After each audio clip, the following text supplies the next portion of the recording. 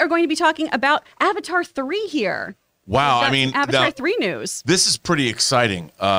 Charlie Chaplin's granddaughter, Oona Chaplin, what a cool name. Oh, I know, right? Is part of the she is the Fire Na'vi leader in Avatar 3. And of course, we know that there's a big time jump set for Avatar 4 because James Cameron has spoken about how he shot the first 15 minutes of Avatar 4 with his young cast because if they waited, they would age so much, and there's like a 6-year time jump.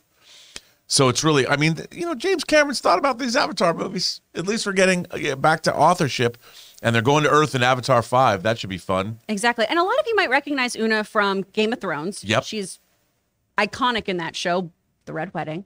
And she's a wonderful, wonderful actress. And what we have confirmed here, too, is that she is going to be the leader of the Fire Na'vi, or the Ash People, I believe is what they're calling them. The Ash People. Because they all do all of their life around the volcanoes of Pandora, which is really, really interesting.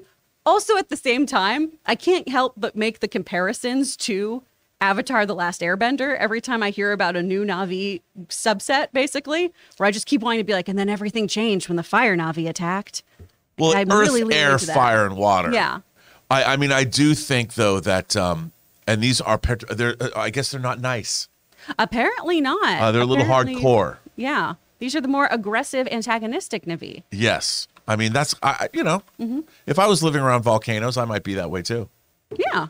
There's when I was a kid, I went to Hawaii for the first time, and I was terrified to get on a plane, but that's a different story. But there was Madame Pele, P-E-L-E, I think.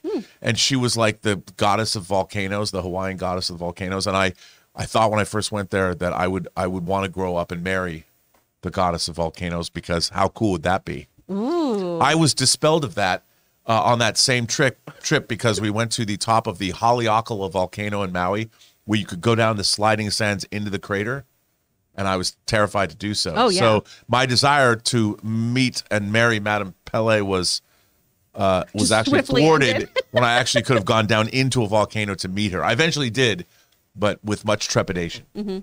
So yeah. I'm excited. I think this is exciting. I mean, I think the water Na'vi and the forest Na'vi, they were kind of, they can hang out together. But fire ash people, I'm interested to see it. And I love the reports so far, too, talking about how so far we've only seen the Na'vi, antagonized by outsiders, really, when it comes down to it. And there may be some, butting of heads within these tribes and everything, but we haven't seen anyone actually be really, really aggressive within these tribes. And so I think that's something interesting to look at here, too, especially since we know that the next film, a couple down the road, either 4 or 5, is going to be Earthbound. So I think we do need to explore more of these subsects and see, how all of these cultures work together or don't. I think it's going to be a really, really cool exploration, furthering James Cameron's idea of people's relationship with nature, how it affects them and how it affects others. I got a question for you. Okay. I might have an answer. At the end of the Avatar saga, do you think that Iowa is going to be transported somehow to Earth so Iowa can reinvigorate the planet and bring Earth, revive Earth back? And that is the big the big message of the entire Avatar saga, is that we have to be Iowa. Only we can save our own planet.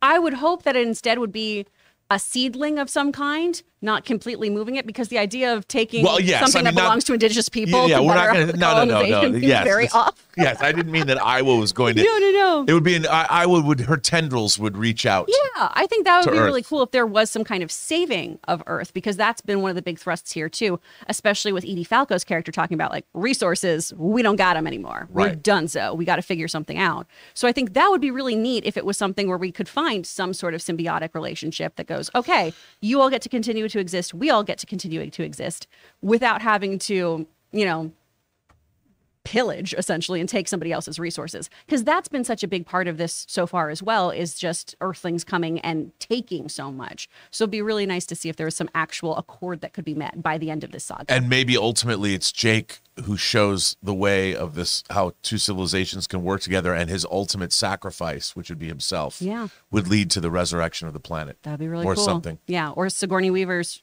reincarnated daughter of sorts. Yep. Interested to see more on that. Yep. That's really cool. She is Iowa, Mm-hmm. I think. I feel like that too. It's very exciting. What do you think? Yeah, let us know what you think, you guys. Go to the comments below. Let us know your thoughts and theories about these Avatar films, and let us know if you are excited about this next installation. Bring it on the fire, folks, all right? We want to thank a sponsor of this video, MasterClass. MasterClass offers classes on a wide variety of topics, all taught by world-class instructors at the very top of their fields. Each class is broken out into individual video lessons, usually around 10 minutes long. And MasterClass is completely accessible on your phone, the web, smart TV, and available via audio mode to listen to classes on the go. They have over 2,500 video lessons from over 180 of today's most brilliant minds. They're all available anytime, anywhere on iOS, Android, desktop, Apple TV, Amazon Fire TV, and Roku. Now, obviously around here on the John Campea Show, we love our movies, so why not learn filmmaking from Jodie Foster, or maybe directing from Ron Howard himself, or the great Neil Gaiman doing his masterclass on the art of storytelling. And you guys have heard me talk about my favorite masterclass, Business Strategy and Leadership by Big Papa Iger himself, Bob Iger, the new and returning CEO of Disney. So guys, I highly recommend that you check it out. Get unlimited access to every class, and as a John Campea Show listener, you get 15% off an annual membership. Just go to masterclass.com/Campea now. That's masterclass.com/Campea for 15% off Masterclass.